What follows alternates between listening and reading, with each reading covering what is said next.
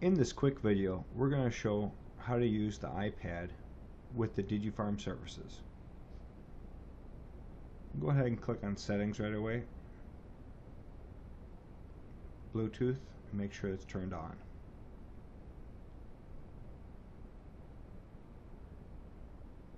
Once it is, it should detect our beacon device. We can go ahead and click on our beacon.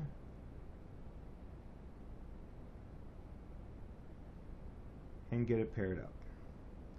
We'll go back to our home screen, and in our App Store we want to download our DigiFarm app itself. In the search, we'll just type in DigiFarm, and it's going to be the VBN LLC. It's already installed in this device, but we can go ahead and click on Open on it. It should list our beacon device underneath here. If you have multiple beacons connected to the same iPad, you can select them as well.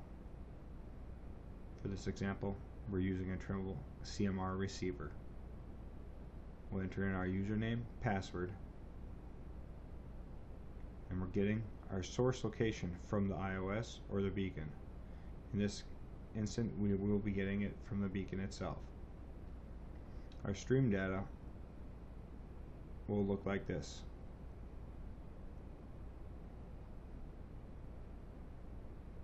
We'll go ahead and click on Start.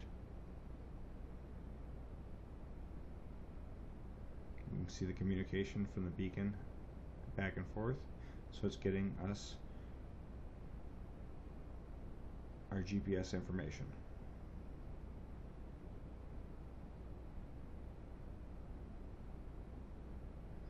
We're running in RTK fixed mode on this receiver. Very simple, easy to use. Takes a matter of moments to get it up and running. H&H thanks you for watching.